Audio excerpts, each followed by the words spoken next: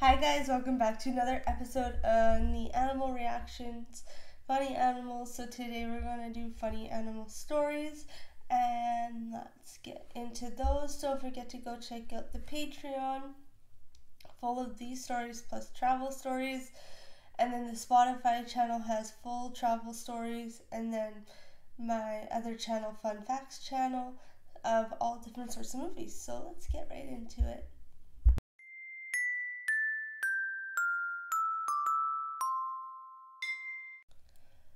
Okay, here's number one. This is by Dancy and Danny. 8 years ago, once I read that you can judge how smart dogs are by putting a piece of cloth over their head and seeing how long it takes them to remove the cloth. So I put a cloth on my dog's head, husky/lab, and he just stood there for about 10 seconds and then laughed down with, then laid down with the cloth still on his head. I thought I would die laughing. Oh my god. A response from Ellie M. Frost. I did that to my golden, and she just sat there like, if this was what you want on my head, then this is what shall be on my head. I lifted it for a second to see her expression, and she just looked like she was okay with it. It was hilarious. And then Derp of the Irish. One of my favorite things about dogs. Most seem to have the ultimate go with the flow attitude. Was thinking about this yesterday when I saw a guy walking his dog with the leash wrapped under one of his front legs. I got upset if one shoe is tied tighter than the other, but this dog trotted along or right along with the hitch on his step, looking like he was having the time of his life. I've never seen a three-legged dog look like it was depressed, missing a leg. What do you mean? It wasn't like life always like this. Oh well, no big deal. I'm gonna go run around like this and never even happen because everything is awesome. That's awesome. I used to have a quacker parrot that would unhook earrings and necklaces and fly away with them while doing his evil laugh. He would fly into tortilla bag chips and try to eat his way out. He had to be supervised at all times. That's pretty funny, actually. Not gonna lie. Oh my god. Oh, some of these animals are truly hilarious. They just have their own personalities, and then they get to a point where they're like, "Mom, I made a mistake. Mom, I made a mistake." I'm just to give them credit. There we go. Okay. Like serious, it's really funny watching, hearing about these animal stories. If you have a funny animal story, please share below. I'd love to read it out loud for you on here.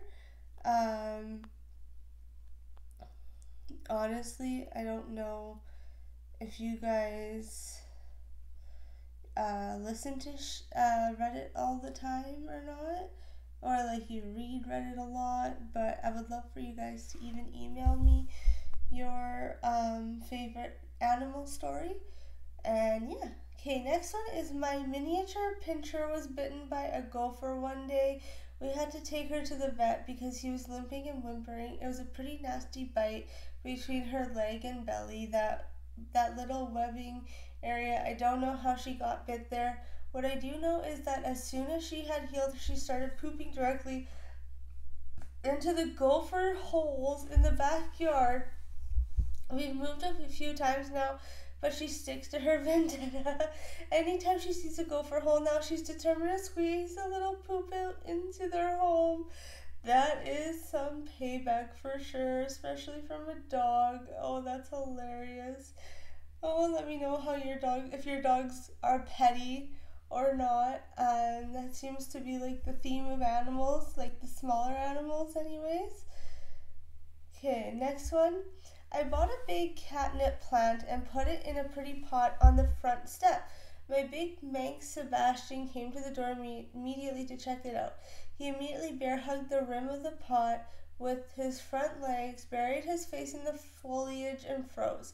I laughed a little and let him hang out for a few minutes before grabbing him to bring him inside. The big guy hung on tight and growled softly, so I let him stay. While I went about my business for the rest of this afternoon and kind of forgot about him. Hours later, he was still in the same pot.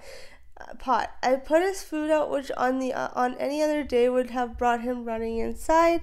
Today he stayed put. I called for him at nighttime. On another day he would have hopped into the bed with me to cuddle. Today he stayed out. The following morning it rained. The mailman came. A man with a leaf blower walked past on the sidewalk. Sebastian stayed put, glued to the spot. Finally I removed the plant from the stoop. He acted depressed for the rest of the day.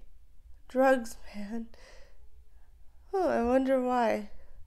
Oh, because he was high? Is that why? Is that what that is? That kind of pot? Oh my god. That's exactly what I think you're talking about, right? Oh, my dogs are going crazy too now. Oh my, what's going on up there? All of a sudden they're whining. Okay, next, my puppy got outside, tracked my scent to my tree, stand in the woods, didn't think to look up, got confused and spun around in the several circles. After turning around in circles, she thought she caught my scent and started tracking me down again. But she was tracking the same trail that she followed to my stand, just in reverse. A little later, she ended up back at my stand. Several minutes later, our older dog showed up to the stand, looked up at me, walked over to the puppy, and brought her back to the house.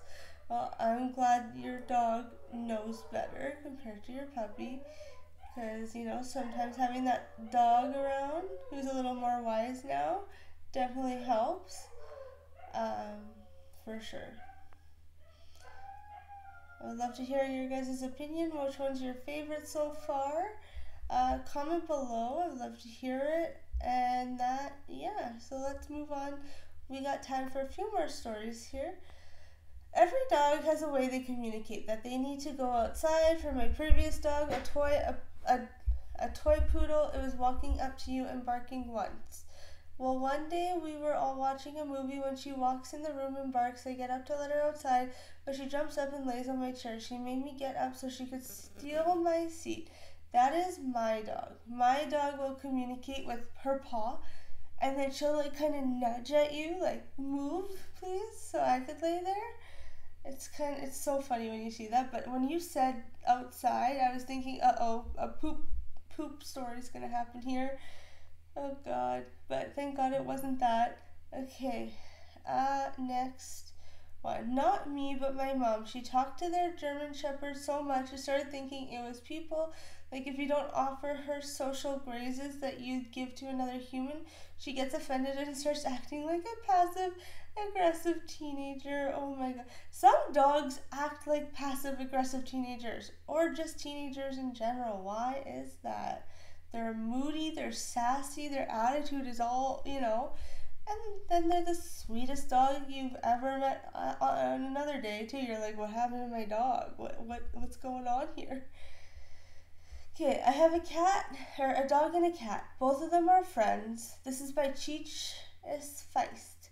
Both of them are friends, but they don't want us to think that they are friends. Whenever the cat is sleeping, the dog will walk past him, giving him a walk by, licking absolute slobbering the cat, so the cat will wake up with his wet hair sticking straight up, and the dog will be nowhere in sight. The cat will even have a look on his face when he wakes up like, what the fuck? Next one.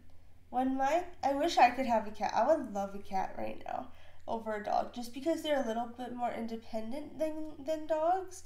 However, we also have 3 dogs upstairs that sit in their kennels when I'm working and everyone else is working, just because one's still a puppy, so we can't totally trust him yet, which kind of sucks for the other 2 because they're 3 years old and they are totally trustworthy out and about on their own in the house. When my cat thinks I'm not paying attention to her, like I'm in another room taking a shower, eating on the phone, she'll grab a toy in her mouth and walk around crying with it until I or another lesser human substitute acknowledges her efforts. She'll leave them outside of the shower on my pillow at the front door. The behavior has always been really cute and sweet, but last month she brought me an actual mouse in the middle of the night. Oh, gross.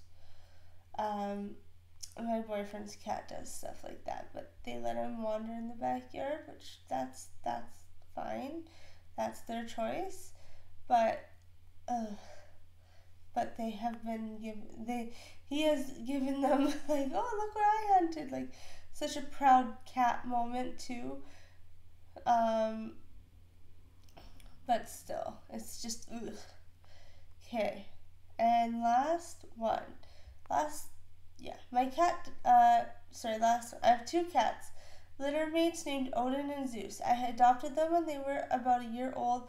One day, maybe a week after I got them, I was sitting around and watching them when something spooked Odin, and he did that stiff leap into the air. He landed half on Zeus, who was in turn spooked by sudden contact. Zeus did his spook leap and tossed Odin in the air. They both take off in opposite directions.